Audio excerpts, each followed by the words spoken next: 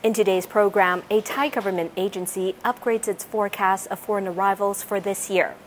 Climate groups say Thailand's recent pledges are critically insufficient, and 15 pilgrims in Myanmar drown on their way to Jyeik Ne pagoda. Details on these headlines coming right up.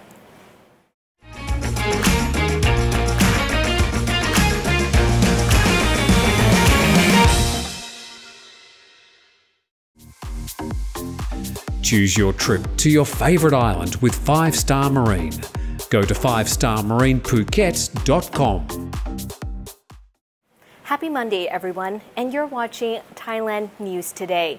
I'm Natty, and I'm sitting in for Jyeik Ne this evening, bringing you the latest headlines in Thailand and beyond. So be sure to subscribe to the channel to stay up to date on the news. 2 Australian men who allegedly conspired to smuggle more than 300 kilograms of heroin from Thailand to their home country were recently arrested by the Australian Federal Police. AFP describes one of the suspects as one of the nation's most significant organized crime threats. Back in July, Thai customs officials at the port in Chonburi searched an ongoing sea cargo container destined for Queensland and found 314 kilograms of heroin hidden in paint drums. Following the drug seizure, Thailand's Office of the Narcotics Control Board announced that Thai authorities contacted the Australian embassy and plan to investigate the network behind the operation. Thai authorities made a series of drug busts, and the AFP recently announced the arrest of 2 men who allegedly arranged the import of heroin in July. Police say a 38-year-old man allegedly conspired with a 41-year-old man using encrypted communication platforms. Both men are charged with conspiring to import a commercial quantity of a border-controlled drug into Australia, which carries a maximum penalty of life imprisonment. Thailand's Fiscal Policy Office has increased its 2021 tourist arrival forecast to 200,000 by the end of the year, a slight increase from the previous number of 180,000. Following Thailand's reopening in November, the country welcomed 50,000 international arrivals, taking the total number of foreign arrivals this year to 100,000. Most of those were from the U.S., followed by the United Arab Emirates and Germany. While the FPO predicts that 2022 will bring 6 million foreign tourists to the kingdom, but if Chinese nationals are permitted to travel again, that estimate will increase to 7 million. The FPO says Thailand's post-pandemic recovery will be driven by exports, and government spending is expected to grow by 1% this year and 4% during 2022. Climate research group Climate Action Tracker says Thailand's pledges at the recent COP26 summit in Glasgow, Scotland, are critically insufficient. A report issued by the group has slammed the targets that were agreed, saying Thailand, like most other countries, has not improved on its goals in any way that will make enough of a difference. The report says the pledges made will not do enough to stop global temperature rising beyond the critical threshold of 1.5 degrees Celsius as stipulated in the Paris Agreement. According to a report, Thai environmentalists agree. Krisada Bunchai from Thai Climate Justice for All has also questioned the government's pledges on greenhouse gas reduction.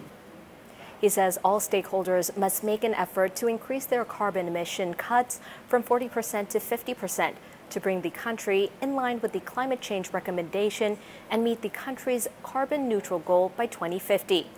The CAT report also criticizes the government's plan to switch to natural gas to reduce the country's dependence on coal. The group says doing this simply delays any move to clean energy and further undermines efforts to decarbonize. The Bangkok Post reports that the group have also criticized Thailand for not signing up to any of the key initiatives announced at COP26, Global Coal to Clean Power Transition Statement, and the Declaration on Accelerating the Transition to 100% Zero-Emission Cars and Vans. While COVID-19 resulted in Thailand's overall economy suffering, a few selected industries actually saw impressive growth. The vending machine business is booming, go figure. And with demand rising, companies like Sun Vending Technology are experiencing renewed popularity. The company reported massive growth this year and is making plans to expand. Senior Vice President of SVT revealed that with people's need to limit contact with others, vending machine usage has surged, and SVT reported an 11% year-on-year growth rate in just the first 9 months of 2021, for a total of 1.45 billion baht in sales. He explained that pre-COVID vending machines accounted for around 5 to 10% of e-payment transactions. Now that number is up to 50% in some places. He went on to say that the company wants to expand its presence from 14,600 vending machines to 20,000 by 2023. The majority of these machines will be put in factories and logistics centers. And now for a quick message from our sponsor. Isn't it time for you to come back to the islands?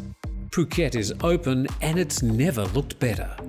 Choose your trip to your favourite island with 5-Star Marine. Go to 5starmarinephuket.com.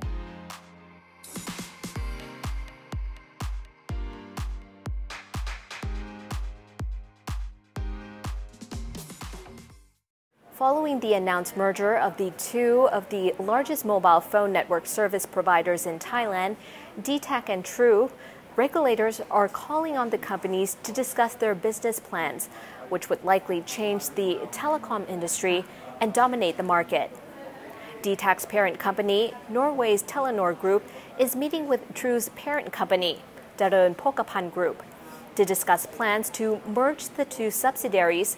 DTAC is worth roughly 98 billion baht and has around 19.3 million mobile subscribers, while True is worth around 147 billion baht and has 32 million subscribers.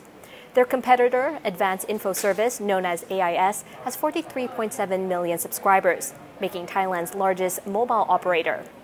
The two companies are likely to form a joint venture based on a share swap arrangement, as True is owned by CP to the tune of 50% and China Mobile to the tune of 18%, and Telenor owns a 65% stake in DTAC. At least 15 pilgrims have drowned and at least 3 more are missing after trying to cross a flooded causeway in Myanmar. According to an AFP report, the incident occurred near the town of Tambu Zayat in the state of Mon.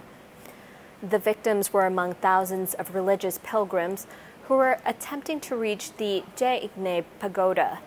The Buddhist temple lies around 3 kilometers off the coast and was being used for a religious festival. A local official said some of the pilgrims died trying to cross the 4-meter-high causeway when the tide was too high, despite warnings from the officials. Subsequent overcrowding with people pushing and shoving led to additional drownings, with emergency responder Ko Kyo Tu confirming that 15 bodies have been transported to hospital, but there are still at least 3 others missing. According to a local resident, there was a lack of safety markers on the causeway, making it difficult to navigate. And that wraps up our report for today. If you'd enjoyed it, you'd love the videos that just popped up, so check them out to continue watching our other shows. Thailand News Today will be back tomorrow with Jet Gunther. Meanwhile, you're now up to date on the Tiger. Bye for now.